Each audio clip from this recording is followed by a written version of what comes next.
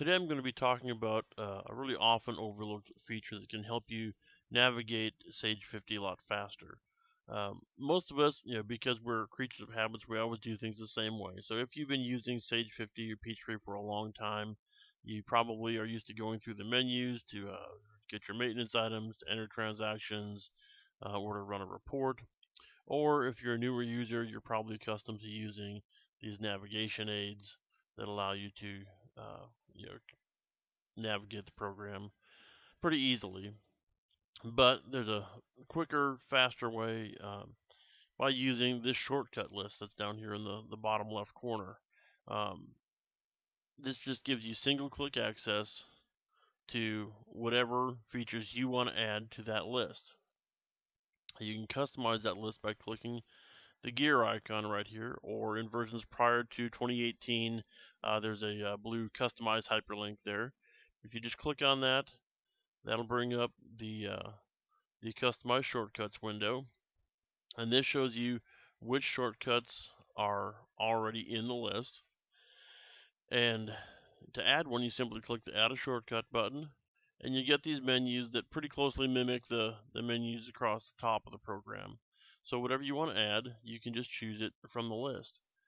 So if we want to go and add, say, the purchase receive inventory, and you can see it puts that at the bottom of the list, so we can move it up there if we want.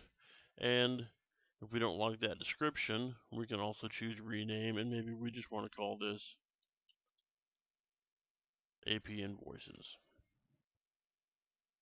And you can also do things like if you wanted to add a space, so that you could make some logical groupings in there, you click the add a space button, and then you could move it up so you had space between your customer related things and your vendor related things.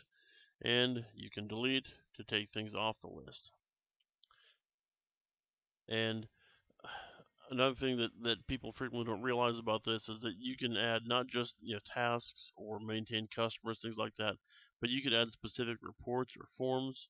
So if you've got a particular report you like to run, even if it's a custom report, you can choose it from the menus, or even a specific form like an invoice or a check. You can add that directly to your list of shortcuts. And then, like everything else, you can position it wherever you want. Now, this is really useful for people who like to batch print their invoices or their checks, or if you have limited people's rights so that they can't edit prior period transactions, and then every time you want to reprint one, then it's a problem because Peachtree or Sage 50 always tries to post when you print. But if you use this method, that brings you to the batch printing mode um, where you can reprint those individually, and that there's quite a few steps you have to go through to get to that screen normally. So that's a really good shortcut right there. And if you ever just want to bring it back to the original settings, there's a button in here to reset defaults. You can tell it yes, and then you're back to the original list. So that's it.